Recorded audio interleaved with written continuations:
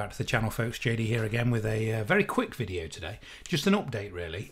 Two things. One, I've now set up a Facebook group that I've called Car Finance Tutorials Chit Chat, which I thought would be a nice place for any of us like-minded individuals who want to talk about car finance, maybe share any offers they've seen, maybe get some friendly opinions from each other. I thought it might be quite a nice place to communicate. So if anybody's interested in that, do fling me an email and I'll send you an invitation.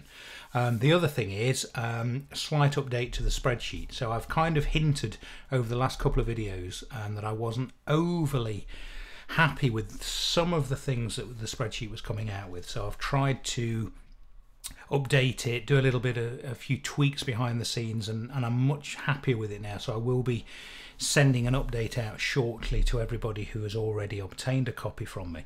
If you are interested in obtaining a copy and you'd like to know how to do it, just email me here. I still can't get it right. Email me there somewhere, and I will send you a copy.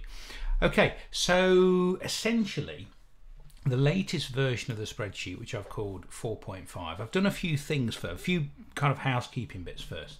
I didn't realise, first of all, that although I locked the individual worksheets, I didn't realise I'd actually locked the entire workbook, which meant that people were unable to copy tabs and duplicate worksheets. So I've removed that now. So what I've done, I've slimmed down the sheet that I send out. It's just literally got 2 tabs now.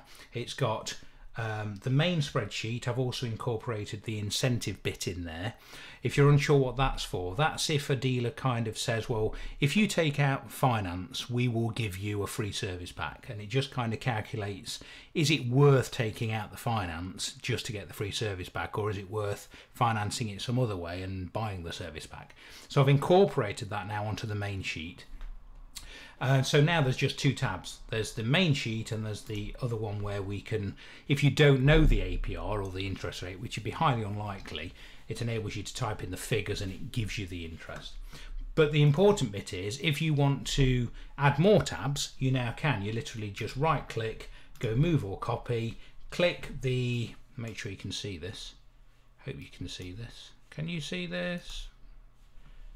I don't know whether it's picking that up, but essentially you do right click. I don't think you can see this, but essentially you right click on the tab and go create a copy and then go OK. And you can see here now another tab has appeared, and you can do that as many times as you like. So that's the first kind of update. And the second one is I've done a few tweaks in terms of, can you hear that? That's my wife beating some chicken breast with a rolling pin, I think. So apologies for that. Anyway, so what I've done, I've tweaked a few things with the way the interest is calculated on a PCP. I'll show you why in a second. And I've also added this free payments option.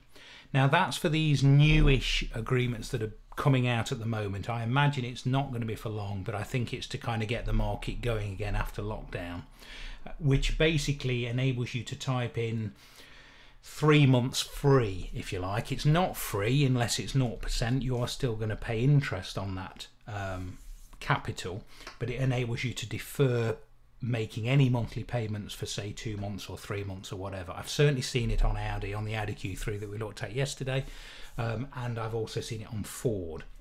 So that's in there. It kind of works, give or take £1 a month. I'm still kind of working on that, but I don't think it's going to be around forever, so it's not the end of the world if it doesn't work perfectly. But let me show you what I discovered. So the spreadsheet as it stands, if we just nip over to, say, Motorpoint, again, no affiliation, just a total random selection. I've chosen quite an expensive car.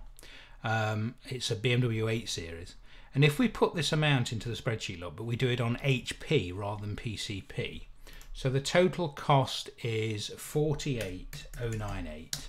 Deposit they're asking is 4,800. Guaranteed value is nothing. People do ask me, can this be used for HP? Yes, it can. Just leave the cell blank on the guaranteed future value, or put a 0 in if you wish. Starting month will say, doesn't matter. It's only for the amortization table below, but we'll just say July. And the quoted APR Motorpoint is saying 9.9. So if I put that in there, lot, and we'll do it over 60 months, as it says here. lo and behold, it comes out at exactly the right amount. Look, 908.86, 908.86. So that tells me that the spreadsheet is working perfectly. And the function that I've used behind the scenes is one of Excel's built-in functions. It's called the IPMT function. And it enables you to calculate monthly interest rates, blah, blah, blah, blah, blah. So it's working. But what I found was that certainly with higher APR values and higher amounts of credit, on a PCP, it was starting to waver. It was starting to become less than it should have been, certainly when you're comparing it with real life examples. So I've tweaked it a little bit, and I think the reason, and I don't know, but I think the only reason I can think that the Excel's function doesn't quite tally with PCP examples that are given is because if we put in, let's change it to PCP, look, 49 months on this same car. So 48,098, same deposit value. Guaranteed future value is, where is it? It is 23,847. 9.9, same APR, and 48 months. If you look what's happening now this is as close as I can get it. It's coming out at 680.45. They've got 679.86. Under the old system, it was probably going to give a value of about 676 there, 675, which I wasn't happy about. And the only reason I can think of that it was under reading was because if you look at the amortization table here, Excel's function assumes that in the final month, so in month 49 effectively, you are just paying 23,847,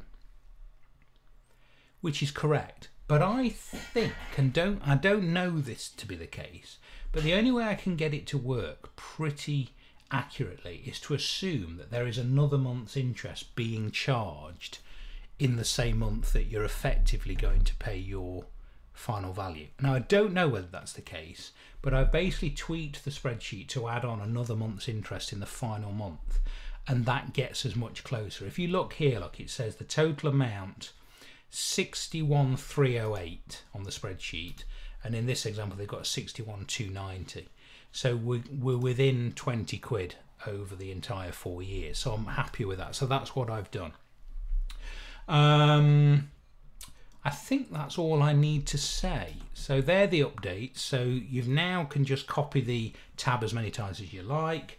We've included the free payments tab, and we've included the incentive box in the main spreadsheet as well. Oh, one thing I must remind you about as well. Again, I've just had an email literally half an hour ago to say that the spreadsheet was under reading or over reading, under reading by quite a lot. And I thought, well, it was about £6 out, and I thought, well, it's never usually that far out.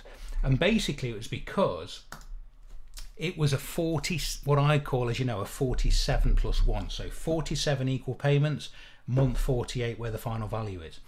So if you've got an agreement like that, you need to put, and I've changed it here to make it clearer, enter equal payments. So you need to enter 47 for a 48-month agreement. With Motorpoint, look, it's a 49-month agreement, but there are 48 equal payments, and month 49 is where the final value lies. So for that, you would use 48. Okay? So just remember, if it's under reading, make sure that if it's, say, you know, BMW, as we saw recently, Audi, if they are quoting 47 equal payments or 35 equal payments with a 3-year agreement, make sure you put the number of equal payments in there, not the total months on the agreement. Hope that was useful. I'll check in again with you very soon with a new video. As I say, in the meantime, please do continue to subscribe. Email me if you'd like to join the Facebook group, because I think that'll be a nice arena for us to discuss things. And I will see you very soon. Thanks for watching. Take care.